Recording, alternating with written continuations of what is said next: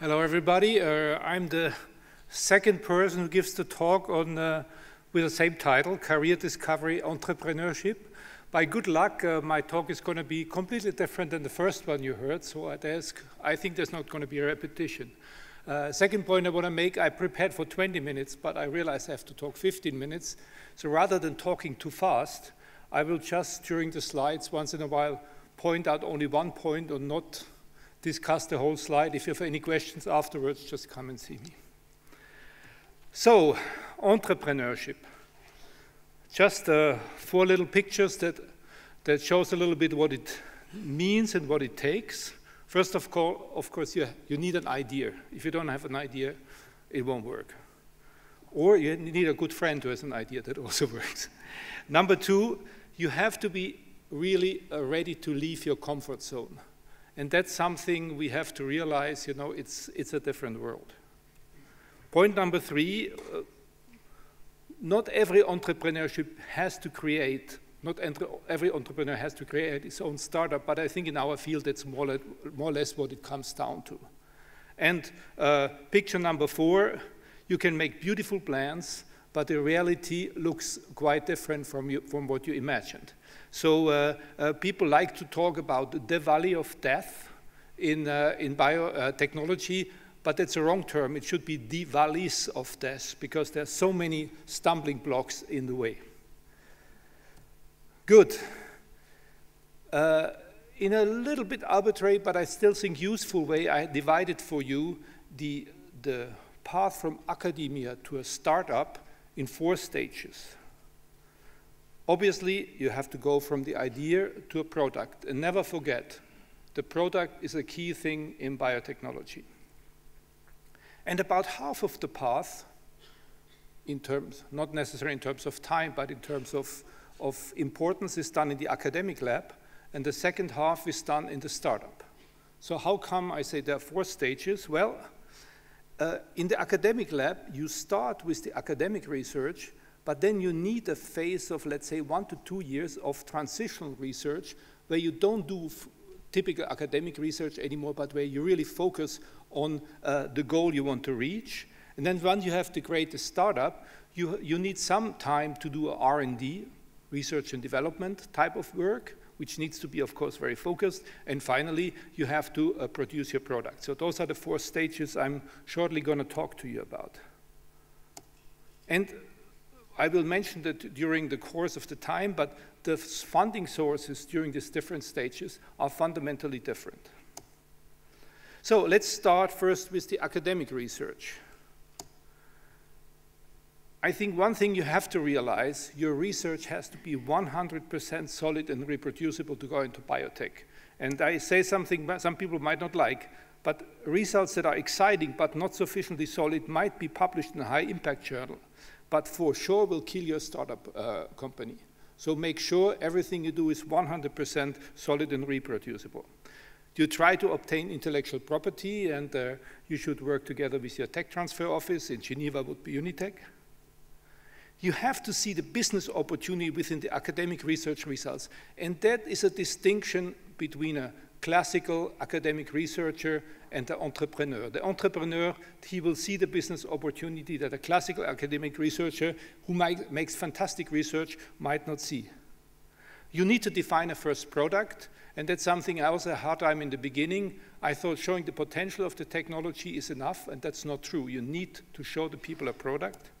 And finally, you have to start building a team. And you have people with high visibility, and with, at least for some of them, you need people with complementary competences.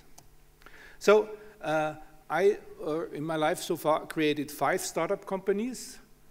I never jumped. I'm still a professor at the university, so you might say I'm a wimp. I'm not the one who dares to really go there.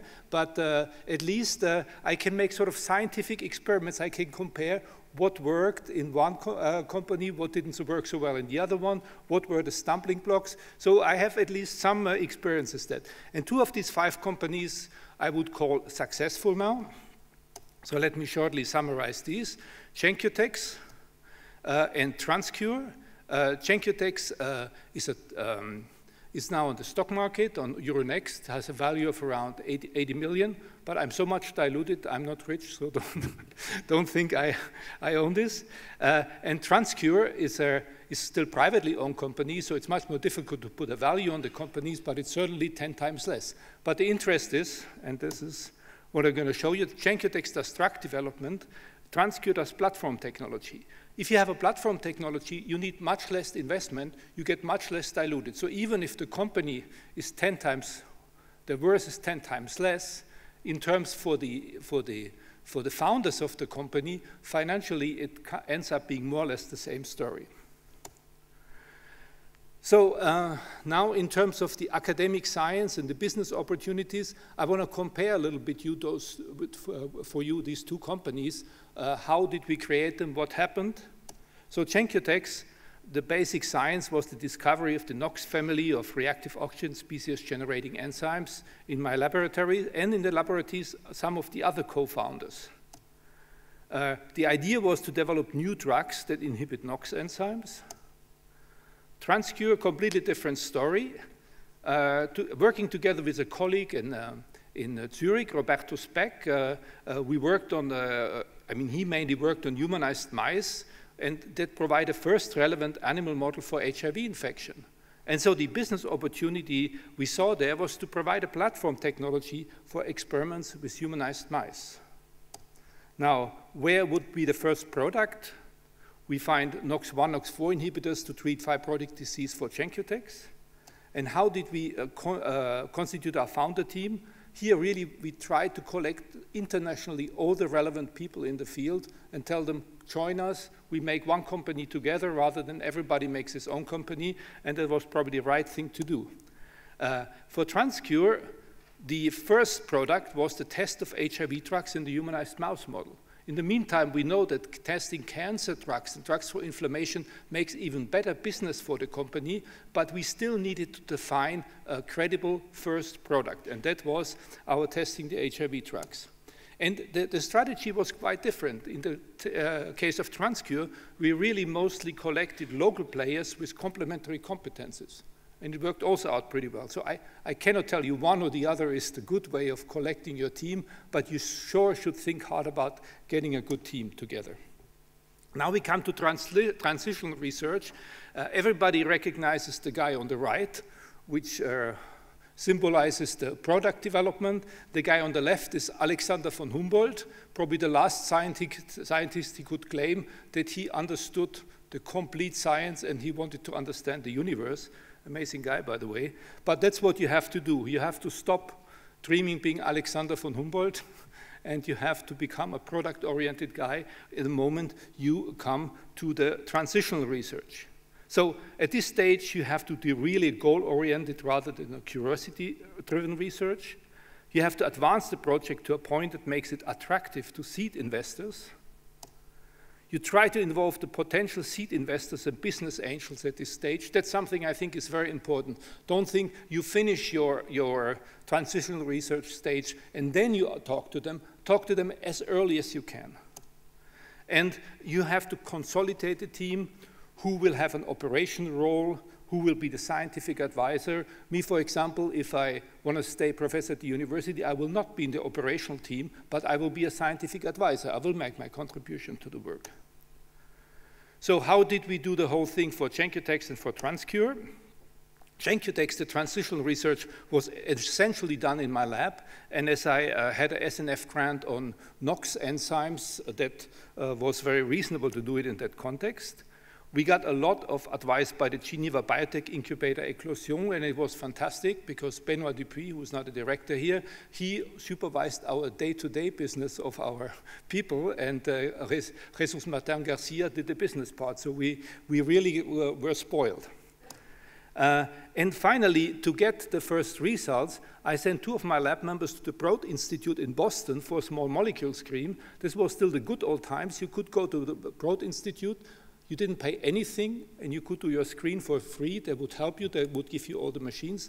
It was a really lucky moment to do that. In the TransCure system, this story was completely different. Essentially, Roberto Speck was asked very often to perform experiments for the industry. And he started to be sick and tired of it, and he said, if I can outsource that to a company, I would be very happy. And that was one of the reasons TransCure was created. We didn't really have advice like of Eclosion, but we had a much more varied founder team, and that also helped, I think, to make the whole thing going. And finally, company scientists were trained in the Roberto Speck lab. So you see two approaches, very different, but both of them consistent, and at the end they worked out. Now, the problem is, in these two cases, the funding for the transitional research worked, but in most cases it's very difficult. And I think we're extremely lucky now in Switzerland. There's a new tool.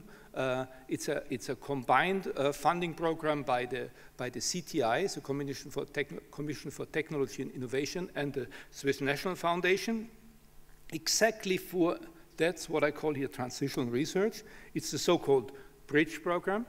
There is one called proof of concept. This is basically for people like 90% of the audience here, postdoc, who would like to create a startup company, and they get 1 to 1.5 years of funding to do this transitional research before they create their own company. But there's also a bigger, more money program for experienced researchers called Discovery. I quickly show you what you can get if you apply for this bridge proof of concept support. I'm in this scientific committee, so I know this relatively well. You can get up to 130,000 Swiss francs per year. You can be funded for 12 months with a possibility of 6 months extension. I think if the projects go well, you can count on the 6 months in addition. Now, what do you need when you want to apply there to be successful? Well, the most important part is a well-defined implementation plan. Most likely, it's going to end up with a startup company where you are the entrepreneur. If you say, I make a nice project that makes a patent, and afterwards I go on staying in academia, you most likely will not get the money. You need a clearly defined first product. I already talked about it. And you need a convincing presentation, because they know if you cannot present to the scientific committee, you will not be able to present to the investors. Okay, so this is what the phase of transitional research, and the aim of this phase is finally to get your company incorporated. So once you're at this stage, you have to find a company name. For the sake of simplicity, I call this NewCo now for this talk. There are a lot of theories how to give your names. I don't know.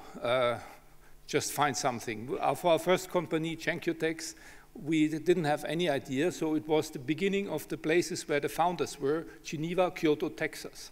Everybody told us it's crazy to call your company Cenkiotex, but now everybody loves it because there's a little story to tell about the name of the company.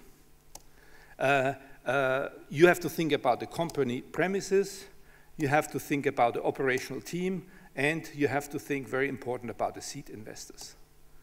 Company premises, to make a story short, of course you can try to stay at the university, and of course you can try to rent a private space, but in my experience, if you can manage to get in a biotech incubator, it's a very good solution for the beginning, because you will not be isolated, you will get help, administrative help from the people of the biotech incubator. If it's not possible, negotiate with your university or try to rent a private space. I'm out of time already? 1 minute and a half. Okay, you can create either SARL, costs, or you need to put 20,000 in there, or SA, you need to put 100,000 there. I think in most cases for a startup, you can stay with the SARL. Also, maybe a SA is taken more seriously. Seed investors. Here you see a list. This is really a very important, at the same time a very difficult topic. I mean, the amount of money you can get from the seed investor is maybe something in the range of 200,000 to 1 million, which is a bit optimistic, Frank. For this amount of money, the seed investors typically want 10 to 50% of the company. So, but of course, so investor shares will be issued. You will be diluted. You should avoid that the seed investors get right away more than 50% of your shares, because afterwards you don't have to say anymore. And the seed investors usually ask preferential liquidation. Okay, we skip this part. And finally, the whole aim of the, then we come to the R&D region. Phase. It's absolutely crucial for the company. Make sure all your resources focus on the development of the initial project. Make sure you have outside advisors. And the aim of the R&D is the venture investment. And one more word for the venture investment, and I'm ready. So this is the money handshake that you get. I would call it a necessary nightmare for most companies. The communication between venture capital people and scientists can be very difficult. They drive a hard bargain, so you have to drive a hard bargain too, but not too hard, because no investor can mean the end of your company. And what I learned is, at the end of the day, those are intelligent and competent people, and once you're sitting in the same boat, they add something to your company that you could not have yourself. So at the end of the day, they do not only bring you money, but they also bring you competence in. So don't be too negative about the venture capital people. It's just the first step is very hard. And I think that's the end of my talk. I would like to thank you for your attention and happy to take questions.